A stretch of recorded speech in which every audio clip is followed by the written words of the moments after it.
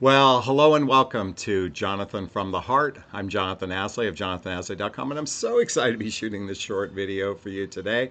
Our topic: when a man deeply loves you, he'll say or do these things. All right, really quickly, if you're brand new to my YouTube channel, please hit the subscribe button, hit the bell so you can be notified of new videos. And if any time during this video the content resonates with you, please hit that like button so I can be seen in the YouTube algorithms. Really quickly, these are my weekend videos I shoot out on my balcony, very similar to the videos I shoot in my private group called Midlife Love Mastery. This is a group where you can have direct access to me on a regular basis, and based on the questions you ask, I shoot personalized videos just for you. Just for you! So check out the link below to my VIP group called Midlife Love Mastery. All right, we're going to talk about what men say when they're deeply in love with you and what they do when they're deeply in love with you. Before we do, though, I want to address something that I've noticed. Well, I mean, everybody has noticed what I'm about to share.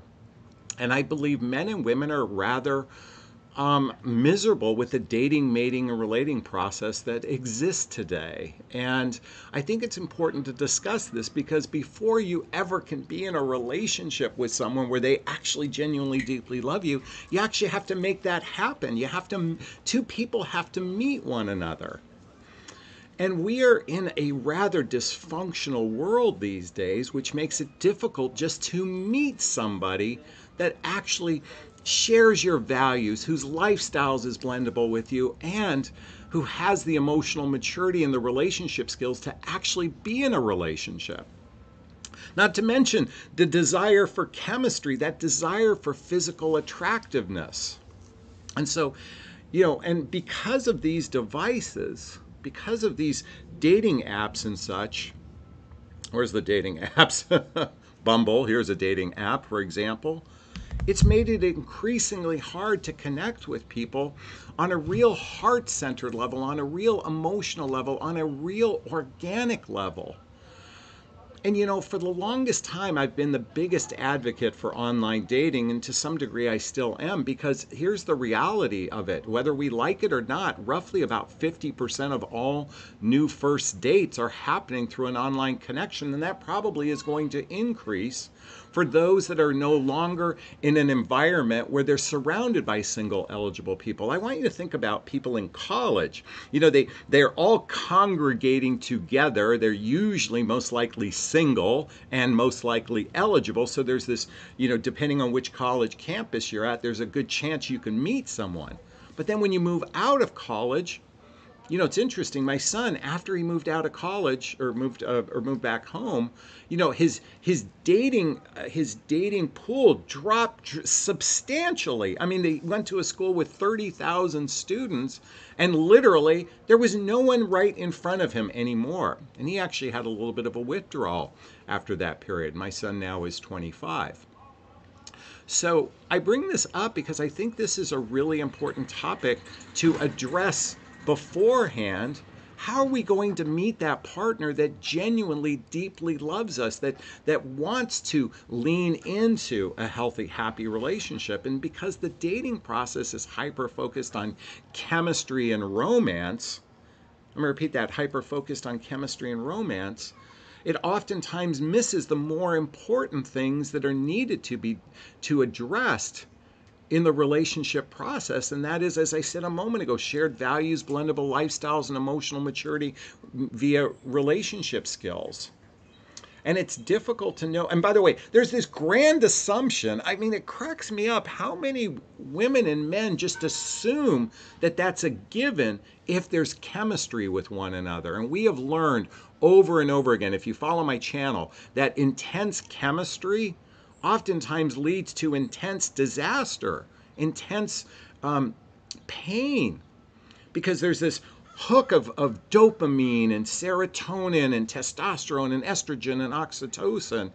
And And yet it brings two people together, and yet if they're not able to stay together when that relationship ends, it can leave a real emotional hole within a person.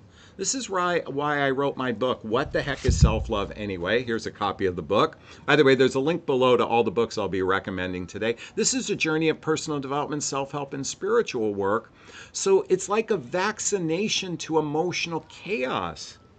Because the reality is, most humans, and particularly women, this is going to sound a little judgmental, but my perception is many of you women are operating from the premises, I need you to love me so I can feel good about myself. I need you to love me so I can feel good about myself. I need you to love me so I can feel good about myself.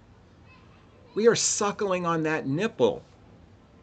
And I'm here to invite a different narrative. That's why my channel continually recommends over and over and over again different books to read to shore up your emotional health so you're not so dependent upon a man in a relationship for you to feel good.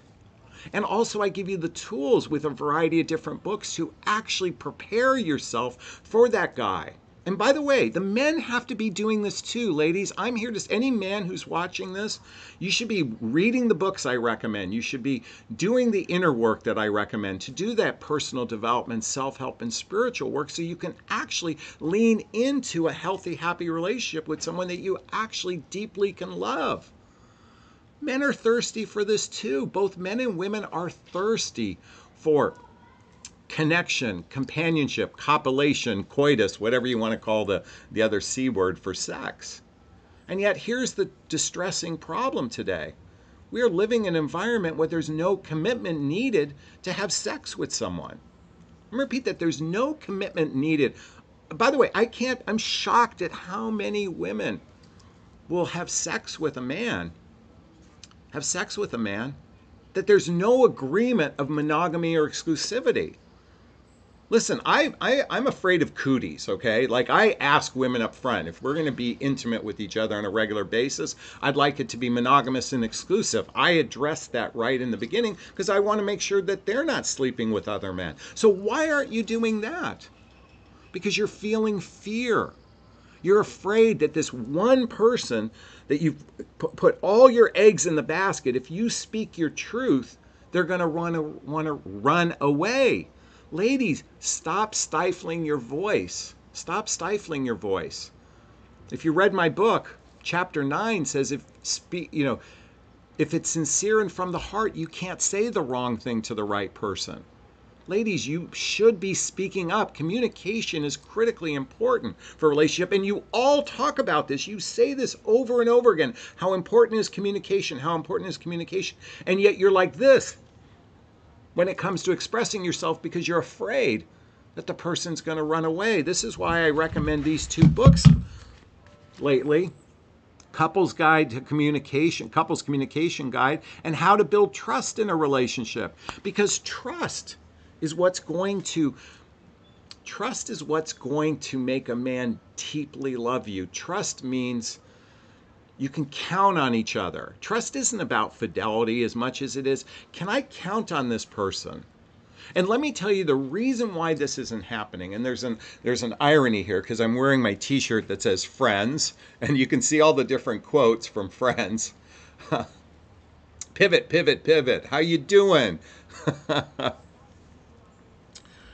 What's distressing lack of what I'm noticing today in the dating process is two people genuinely becoming friends with one another. Because again, as I said earlier, there's a hyper focus on chemistry and romance and not enough attention built to or addressed in the building of the friendship. And let me tell you how friendship is built. First off, it's doing stuff together. By the way, my weekend videos are supposed to be my calmer videos, and I realize I'm in my passionate, intense moment here, so let me bring it back down. How is friendship built? It's through doing things together. Social activities, hobbies, mutual interest, spending time with family and friends, traveling together, going on hikes, going on walks, going to do events. It's not built over the telephone. You can maintain some level of friendship through the phone, but many of you are spending more time on the telephone with someone, and that's a false sense of intimacy. Intimacy is built through the doing things together. But Jonathan, I'm in a long distance relationship and we can't do things together.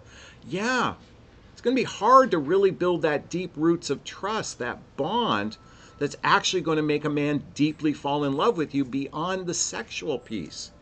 And I talk about this before, ladies. If you haven't read the book 8 Dates by Doctors John and Julie Gottman, read this, and read this with a man before you sleep together. This will actually help build the intimacy between the two of you, is talking about what you both want. Stop being naive to this. Stop expecting the man to be the leader of this. You were in charge of your relationship destiny, not the guy. But Jonathan, all the feminine energy coaches tell me to let the man lead. Ladies, are men really good leaders of a relationship? I got to tell you something. All the happy couples I know, the women are literally in charge of the relationship in a healthy way. They are in charge of the social calendar. They're the social concierge of the relationship, and that's why I personally know so many happy couples, and I will tell you, these are women unafraid to speak up. And they're unafraid because they're not caught up in the gender rhetoric. All the gender rhetoric is one of the reasons why you're miserable in the dating process. If you want to change your narrative, read the book If the Buddha Dated. If the Buddha Dated, it throws out all the gender rhetoric and says, how can we connect at a soul level? How can we connect at a heart-centered level? How can we connect at a friend's level? So in a moment, I'll share with you those things that men say or do. Really quickly, my mug says to say, just keep swimming. This was a gift from one of you beautiful folks out there. Thank you so much. I am so grateful for all the kindness, love, and care you send out there. Thank you so much. I really appreciate you. And by the way, if you're finding value in this right now, please hit that like button for me. Please share this with your friends. Please post a comment. I'd like to get a discussion going on this. Because ultimately, if you want to be in that relationship where a man deeply loves you, he'll say or do these things. So I'm going to put on my trusty glasses. We're going to pull up our notes. Whoosh. All right. So one of the things, I'm going to give you some examples. When a man genuinely cares for you, start to pay attention for these things. Does he start using we language when you talk? And by the way, let me be clear about this. This is well after the heightened chemistry phase that you might experience. This is for those couples that are actually starting to move into a more significant, they've spent significant time together. And I just said they use we language. So I want to just differentiate, because guys who use we language in the early stages of dating, that's usually to copulate. That's usually to get coitus, okay? That's usually just to get sex. I'm talking about after you've slept together a number of times. What does a man demonstrate? He starts using we language with the two of you. Hey, we should go do this. Hey, we should, it's either we or us, okay? We or us, but he oftentimes says we. And again, this is after there's been sex and it's been a seasoned, starting to become a seasoned relationship. He'll start using we language. Now, by the way, this isn't a guarantee or an absolute. I know that plenty of people will use we and then still break up, but these, what I'm about to share, are good signs that it's moving in the direction of a fully committed relationship. And number two, he knows when something's off or bugging you. He can feel your energy. When a man can feel your energy and he's asking, he's just checking, he might say, can I check in with you? Are you okay? Checking in with you, because he recognizes something feels off. And I don't mean that you're stomping around with resting bitch face. You know, I'm talking about there's a subtle thing that's off. A man who genuinely deeply loves you will recognize that, and he'll lean into it.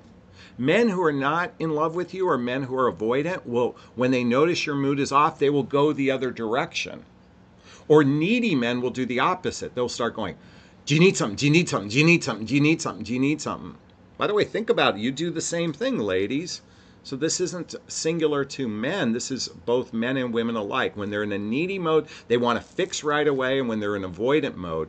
But a healthy, secure male and woman, male and female, checking in, something feels off. Are you okay?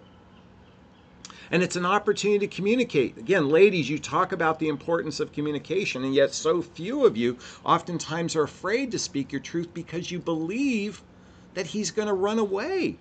That's not how intimacy is built. Intimacy is through the conversations.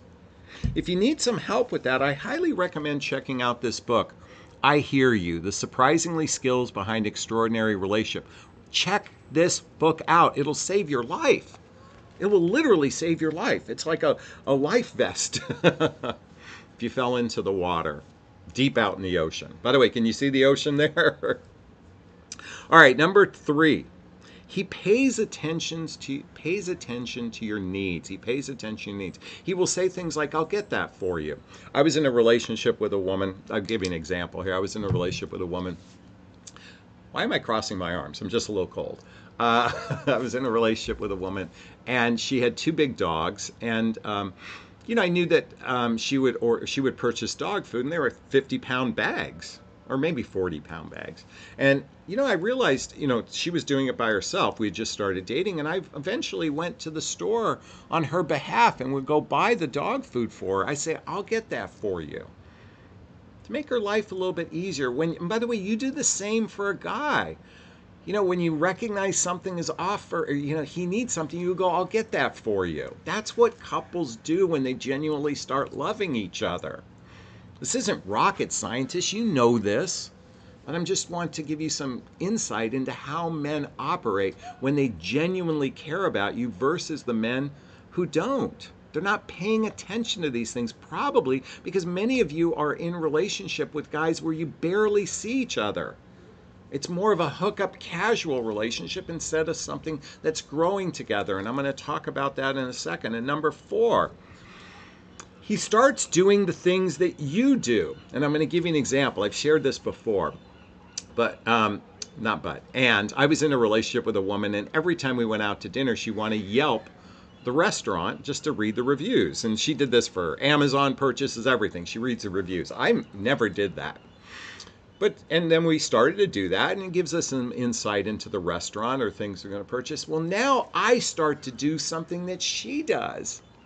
This is a former relationship, but my point is, when we're in relationship with someone, we start to take on their habits, their way of doing things. Not always, but just enough. And it becomes very, it's really saying to your partner, I accept you for who you are. I appreciate you for who you are. And that's a great example. And last but not least, he invites you into his life, his family, his friends. He's progressing the relationship forward. He wants you to be part of his life. And those are great signs. And again, I said this before. Be careful of it in the beginning stages. If a guy uses we, or he introduces you in your life and he tries to do things for you, remember, that's when a man is in the hunt mode. He's hunting. I'm talking about afterwards. So, as my mom always used to say, I used to take in the beginning, I took what your father said with a grain of salt. Again, I'm not talking about the beginning stages. I'm talking about once you start to establish a relationship with one another. And the reason why it's becoming increasingly hard to get there is because, folks, today we are meeting total strangers. Meeting total strangers. And I want to wrap up with the idea of reading this book, Talking to Strangers by Malcolm Gladwell. What you should know about the people you don't know. Folks, if you want to build a deeper relationship, then you're going to have to ask better questions, and you're going to have to start paying attention, because here's the problem. We really don't know someone. It takes at least 100 hours of face-to-face time just to get to the first layer of trust, the first layer of friendship. And then there's another 100 to 200 hours for the next layer, another 100 to 200 hours for the layer after that. It's going to take, it takes a good 6 months just to get to know someone at a base level. Sometimes it takes years to get to know someone. I know a lot of you have been in a relationship where you realize after 20 years you never knew the person. because you went in blindly, you went in cavalierly, you went in naively. And I'm here to say, it's time to do it a different way. Can you do that for me? All right, I think you get the gist of where I'm going. I'd like to hear your thoughts on this. Please post a comment below. Let's get a discussion on this. What do you think of my shirt? What do you think of my mug? And we're going to wrap up this video as I always do. First off, giving myself a big, gigantic Jonathon bear hug of self-love. I'm going to reach into the camera and give you a hug of love if that's okay. I'm going to ask you to turn to someone, a pet, a teddy bear, a pillow, and give it or them a hug of love. Here's a teddy bear. Because let's face it, hugs are a great source of love, and we could all use more love in our lives. Thanks a bunch. Bye-bye now. Bye-bye.